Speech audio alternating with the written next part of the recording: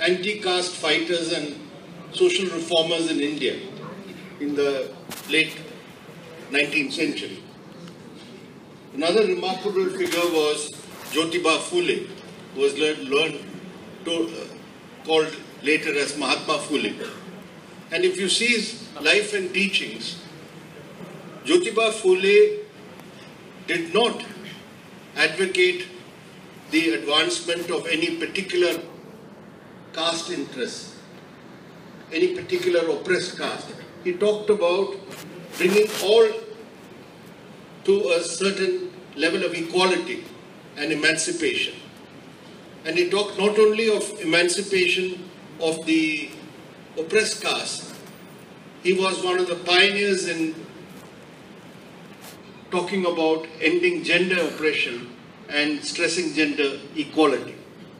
So the whole social reform and social renaissance movement which began in the latter half of the 19th century in India, of which Sree Narayana Guru was an outstanding exponent, had a common universal message of emancipation for all, of freeing people from caste and religious oppression and orthodoxy, and contributing to the development of a modern secular consciousness. Modern secular democratic consciousness in Kerala was due to the combination of four currents. Firstly, the national movement against British imperialism. Secondly, the anti-caste social reform movements. Thirdly, the anti-feudal peasant movements and struggles.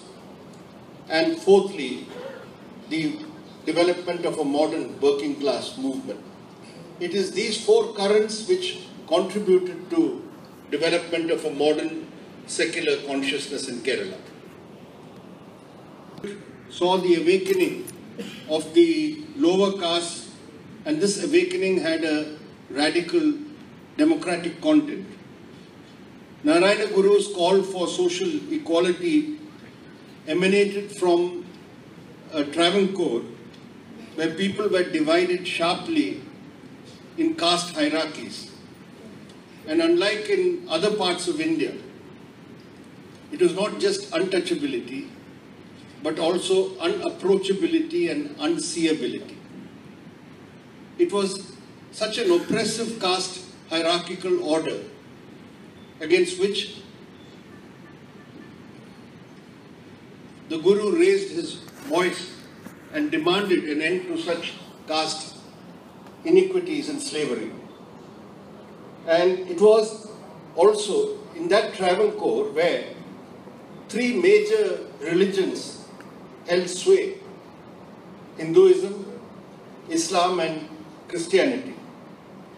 And why I underline the fact that the Guru's message was universal and not sectarian was when he founded the temple at Arvipuram. He inscribed on the wall a message which said, "Devoid of the dividing walls of caste or hatred for other faiths, rival faiths." This was the inscription that he put on the walls of the temple. And this is the spirit and the essence of the social reform movements which developed in the late 19th century. The specific character of this awakening in social reform and anti-caste movement in Kerala was that it was also linked up and part and parcel of the national movement against British rule and also the princely state rules. Unlike in many other parts of India where the social reform movement and the anti-imperialist movement got delinked. But in Kerala, if you see the history of the 1920s and 1930s, for instance, the temple entry movements took place in Vaikam and later in Guruvayur. The Congress party actively participated in these movements, but it did not get confined to only the national movement, the social reform movement and anti-caste movement, the forces which were taking up the challenge and the issues of the social reform movement were also part of this struggle. They both combined. Though there were limitations in this struggle, in the Vaikam and Guruvayur Satyagraha, if you read the histories of that today, the Gandhian approach imposed certain limitations, which even Sree Narayana Guru was not very happy about the way it was conducted. He was more radical about how to fight untouchability. But the confluence of these two movements was very important. Kerala made more advances in creating a new secular democratic consciousness because both these currents converged in Kerala. And one of the major reasons for that convergence in Kerala was the emergence of the left current, the Congress Socialist Party and later the Communist Party, which ensured that both these currents go together and they are not separated. E.M.S. Namboodiripad pointed out in his various writings on the history of the evolution of Kerala society, at a crucial time, the entry of the socialists, the left Congress, and then the Communist Party took this radical democratic vision forward. There was a democratic content of the various caste organizations which had emerged at that time, which was whether it was the SNDP, whether it was the NSS, whether it was the Unni Nambudiri movement. In all this, there was a democratic content where they were trying to reform and end various types of social oppression through the movements or organizations that they built up. But it had its limitations.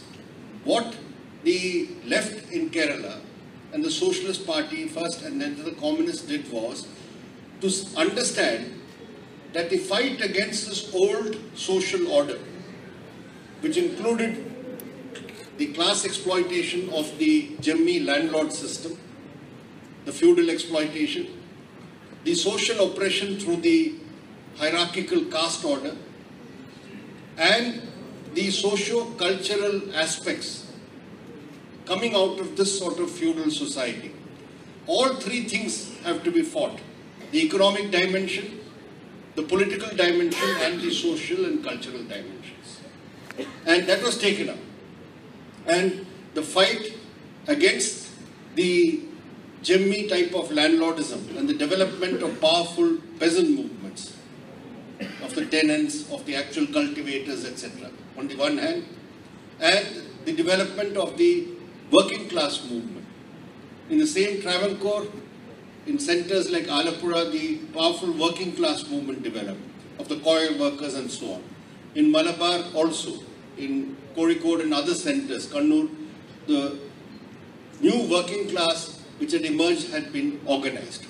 And along with that, the fight against caste oppression was taken.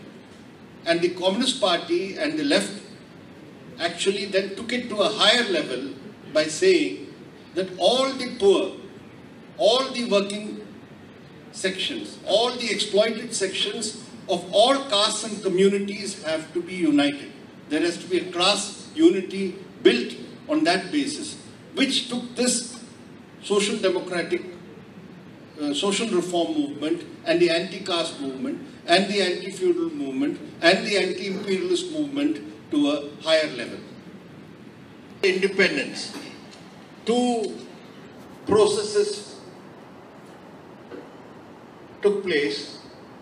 One is public action and the other is successive left-led governments which came into being in Kerala after the Kerala state was formed from 1957 onwards. Public action, by public action I mean collective people's action or movements. it was this collective people's movements and in the sphere of policy making, the contribution made by successive left-led governments, which laid the foundations for much of the social gains that was made in Kerala in the post-independence period. The implementation of land reforms, the high literacy rates that were achieved through the expansion of education, the public distribution system, which came into being from the late 60s, which is still today better in Kerala than in the rest of India. The decentralization of powers to the local bodies in the panchayats, etc. And ensuring the rights of the different sections of the working people. This is what enabled Kerala to achieve social gains much more compared to the rest of the country, other parts of the country. So what was achieved to some extent in the pre-independence period, that was built upon in the post-independence period in Kerala. സ്വാതന്ത്ര്യത്തിന് ശേഷം കേരളത്തിൽ ഇടവിട്ട് അധികാരത്തിൽ വന്ന ഇടതുപക്ഷ ഭരണം. We cannot say the same situation prevails today in Kerala. The social reforms and the gains achieved in the state are being steadily eroded and is under threat from the impact of neoliberalism and the rise of the communal forces in India as a whole. Finance, capital-driven globalization tends to exacerbate narrow identities of caste, religion, and ethnicity. This is happening all around the world. And the neoliberal regime nurtures egoism, individualism, and consumerism in its drive to bring everything under the sway of the market. Both these factors have had their deep impact in India and in Kerala too.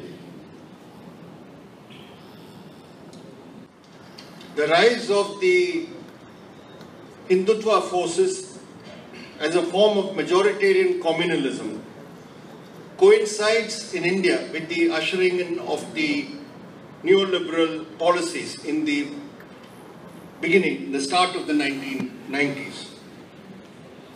When I speak about Hindutva, it should not be confused with Hinduism.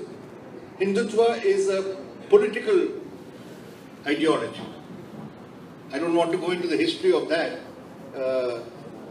V.D. Savarkar is the one who coined the term Hindutva. And he was a person who would never go to a temple. He had not much religious faith. But he was interested in using the Hindu religious identity as a vehicle for political mobilization to establish a state where there is the supremacy or the hegemony of what he called the Hindus. Now, you can be a devout Hindu, you can have deep faith in the Hindu religion. And the Hindu religion is such where you can have a variety of faiths within the Hindu religion. Varieties of different ways of practicing your faith. And also be secular in your outlook. That is, we have in India, all through in the post-independence period, since the Constitution of India proclaimed India to be a secular republic, we have people in public office, holding public office, who are devout believers in various religions, whether it's Hindu religion or Islam or Christianity or Jain or Buddhist or Sikhs. But in their exercise of responsibility in the public office, their religious beliefs and faiths do not influence their decisions. That is one aspect of secularism. That secularism demands the separation of state and religion, of state and religion and politics. Now, the Hindutva ideology does not believe in this. It is anti-secular because it says that for a citizen of India, the citizenship is decided by your Hindu identity. Of course, they claim that everybody is a Hindu in India, as long as they do not practice a religion which has come from outside India. All are Hindus, except they should not be adherents of a foreign religion, which is not indigenous to India. So when you reduce citizenship to religious identity, then you will face serious trouble. And it means you are undermining the concept of secularism and the concept of citizenship as it is defined in the Indian Constitution. Further, Hindutva seeks to project nationalism in India as Hindu nationalism. There is only one genuine nationalism, which is Hindu nationalism. We must recall the prophetic words of Jawaharlal Nehru, the first Prime Minister of India, when he said that it is easy for majority communalism to masquerade as nationalism, and it is easy to characterize and label the minority communities' feelings of any type of nationalist identity as separatism. And it is easy for the majority community's nationalism to masquerade as nationalism. And today we are being told that nationalism means being a Hindu nationalist.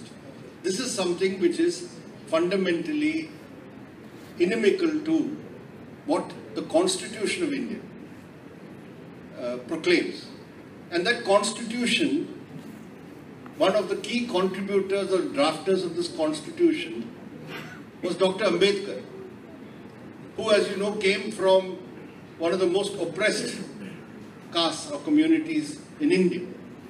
But when he talked about emancipation, he did not see it in narrow terms of the emancipation of the untouchables or the emancipation of, in those days, what was considered to be untouchables or scheduled castes.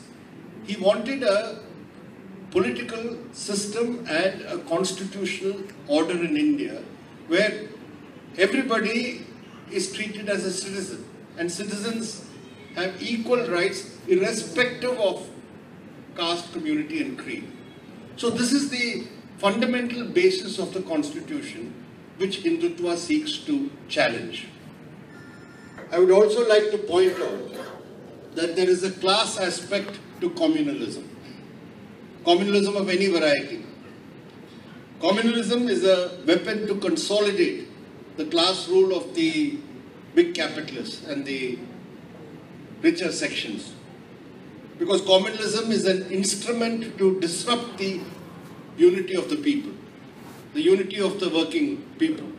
And that facilitates, it makes it easier for the ruling classes to push through their present neoliberal policies. And what we have in India today is an alliance of the big business, the big capitalists, the corporates and the Hindutva communal forces. They serve each other's ends. So it is very necessary to fight communalism, not only to maintain communal harmony, which is very important of course. It is also necessary to fight communalism because it disrupts the unity of the people, the working people. It prevents the possibilities of their coming together for collective action to demand from the state and the government better living conditions, better working conditions, better jobs, etc. So this is very important today in India, that this effort to divide people, pit people against each other is combated. And without fighting the communal forces, you cannot be able to carry forward the struggle of the Indian people, the various sections of the people, for a better life, for an end to the poverty, for the end to the exploitation, and for an end to the social oppression that they face in their daily lives. In India, have enormous problems because what we have experienced as economic growth or economic development is something which is highly skewed and distorted. And therefore you have some of the world's richest people today in India. And you also have some of the world's largest number of poor people also. And unemployment is growing daily. Just before leaving India, all the newspapers carried a report about Uttar Pradesh. As you know, it is the biggest state in India. The government of Uttar Pradesh advertised jobs for 368 peons. That is a class 4, grade 4 category of peons. They advertised for 368 posts. And they said it has to be online applications. They got 23 lakh applications from Uttar Pradesh, from people. And out of that more than 23 lakhs, there were 1.5 lakh graduates for the job of peon. There were 25,000 postgraduates for the job of a peon. And there were 250 PhDs, doctorate, who have got doctorates for this job. And now the government says it will take us 9 months to process these applications and then conduct interviews. So this is the extent of joblessness in India today. So what communalism does is, instead of addressing this, it will seek to pit one section of people against the other. And it will be a combination of communalism also is nurtured by caste divisions also. So they will say it's because some other community is getting a better deal than us. That is why we are not getting jobs. Or somebody else is being pampered.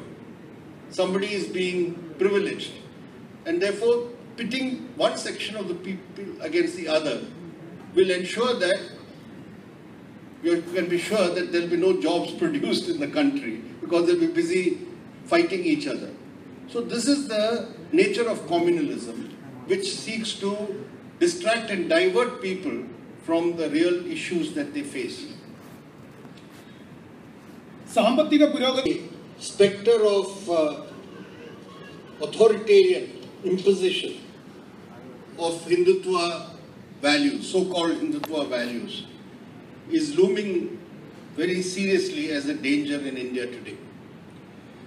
The social and cultural fabric of our society is being threatened by this authoritarian imposition. I do not want to go into it in much detail because I think all of you follow very closely what is happening in India through the media, through the television, newspapers, etc. There are now places in India where there are prohibitions on various types of food that you can have.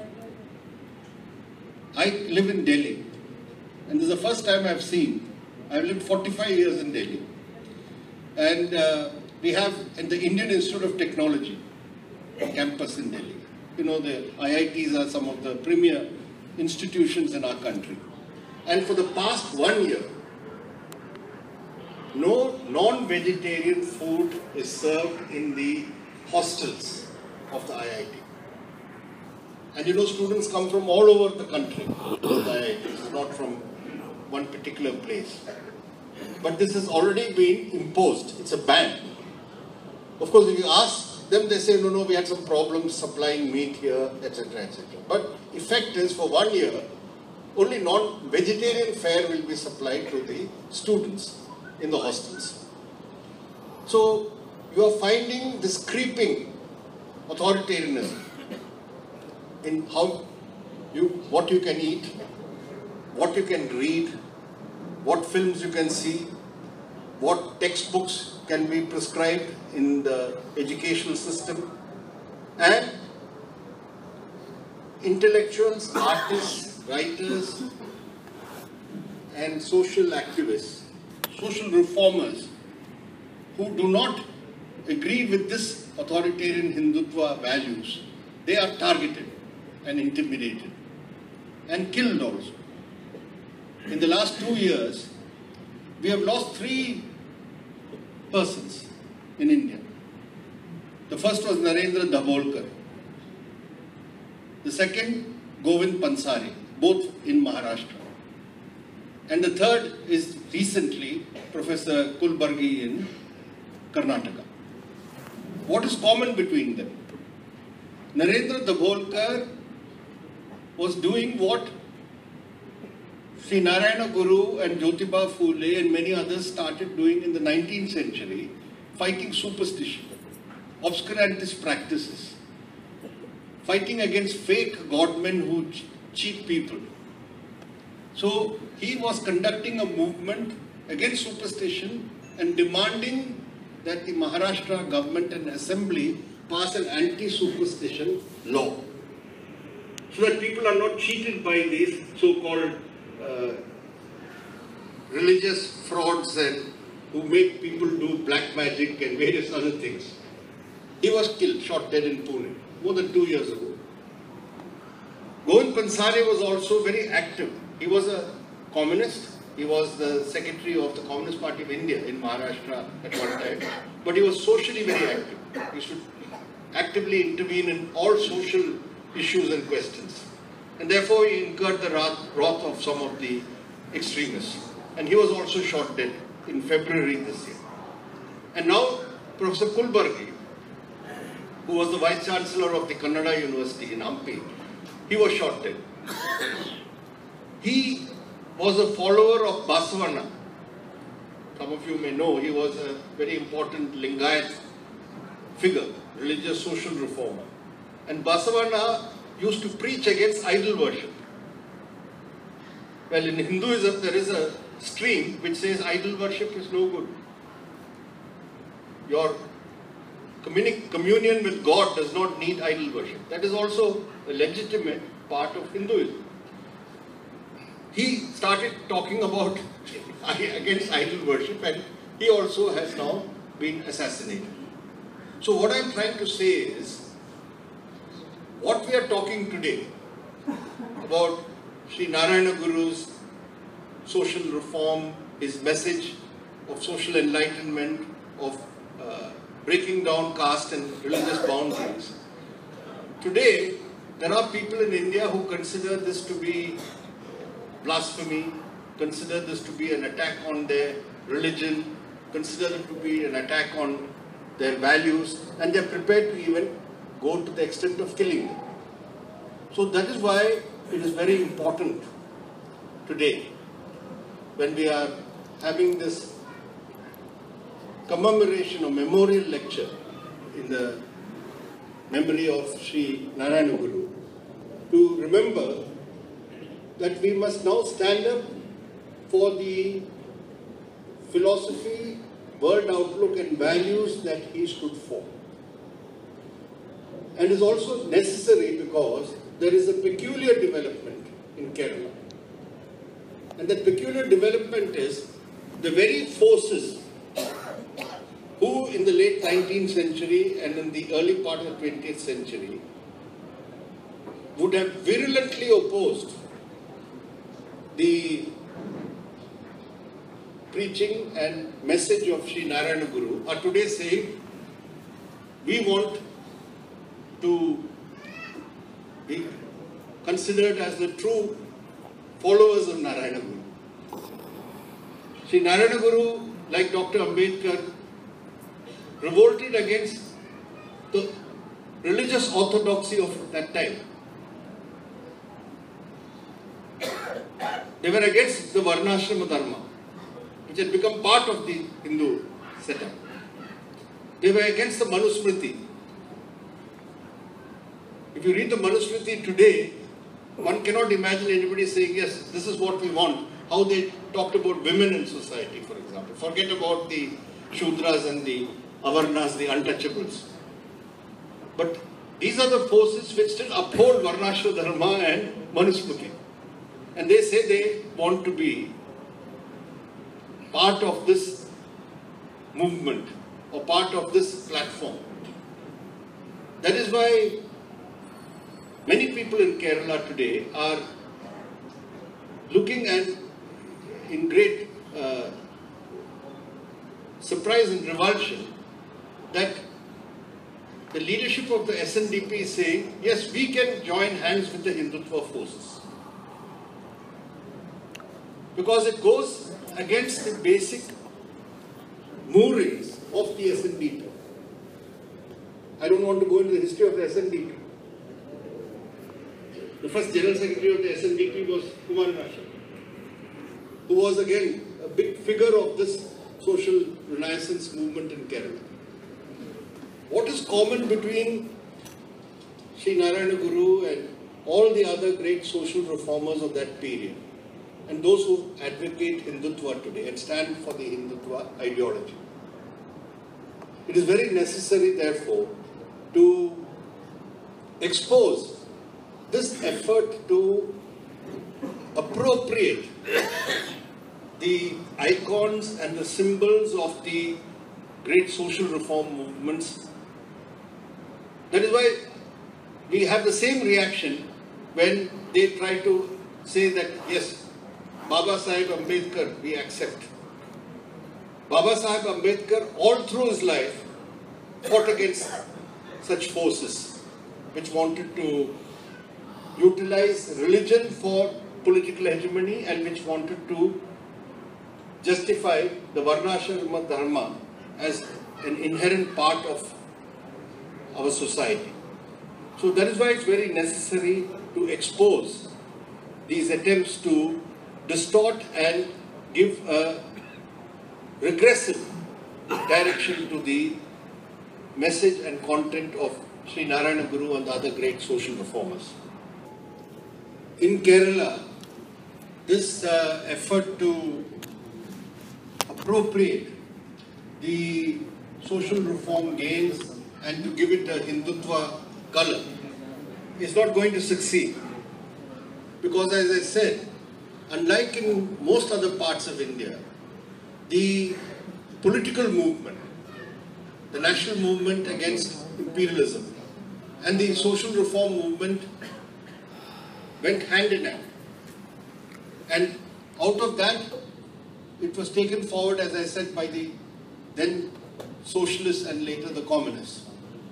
So in Kerala, where during the Guruvayur Satyagraha, P. Krishnapillai was beaten unconscious by the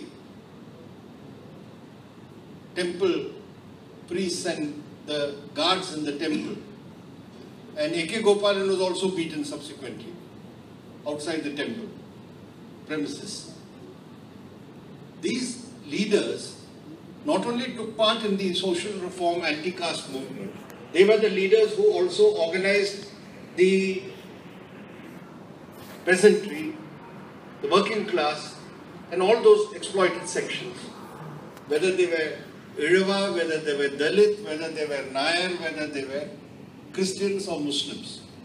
So the class unity which was forged in Kerala was a unity not just on some economic demands of the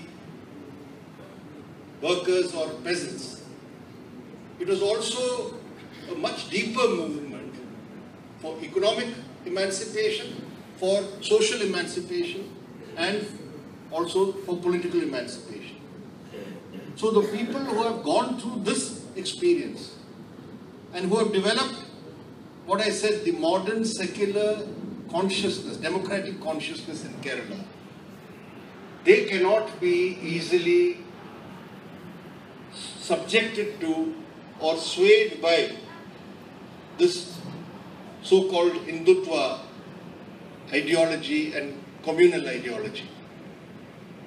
I'm confident about that because eventually in Kerala, the all the people belonging to the various communities, whether they are Hindu, Muslim or Christian, or whether they belong to the various, they originate in various social groups and castes. They have gone through this whole experience, which started, as I said, in the late 19th century and which culminated in the 20th century in the widespread development of not just democratic secular consciousness but also a higher level of political consciousness, which is also a socialist consciousness that is also developed in Kerala. So to roll back this is going to be, I think, impossible task for the socially regressive forces. I'm not talking only in political terms, of which political party will advance in elections, etc. I'm talking in terms of the more basic social sense. The society in Kerala, I think, will be immune to, will resist, though of course efforts will be made. I think that what was started by these great social reformers like Sree Narayana Guru, that journey has not ended. Yes, there will be ups and downs, but I'm sure that the people of Kerala and the society of Kerala will uphold the progressive, democratic, secular vision which unfolded in Kerala all through the 20th century.